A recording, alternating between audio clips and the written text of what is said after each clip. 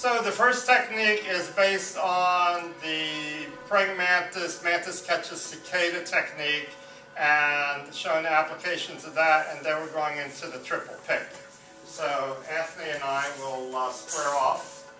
He's going to come forward with a back fist. I'm going to hook. When he's ready to throw the second technique, I'm going to intercept that punch and go to the takedown. So the Praying Mantis aspect of that is the hook, right, and then the hook, right, and then moving in to do the breakdown.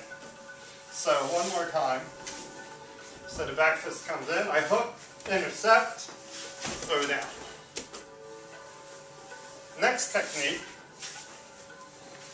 is from the hook hammer and the triple quick, the Kolu side. So from the fist coming in, one, hammer to the elbow. So the back fist comes in. I hook, attack the elbow. The second hand comes in. If it comes in over top, you shoot over. If it comes in, you shoot low. From here, grab, and then strike. So from the back fist, hook hammer, hook grab, and strike. Slow motion, back fist, hook, hammer, hook,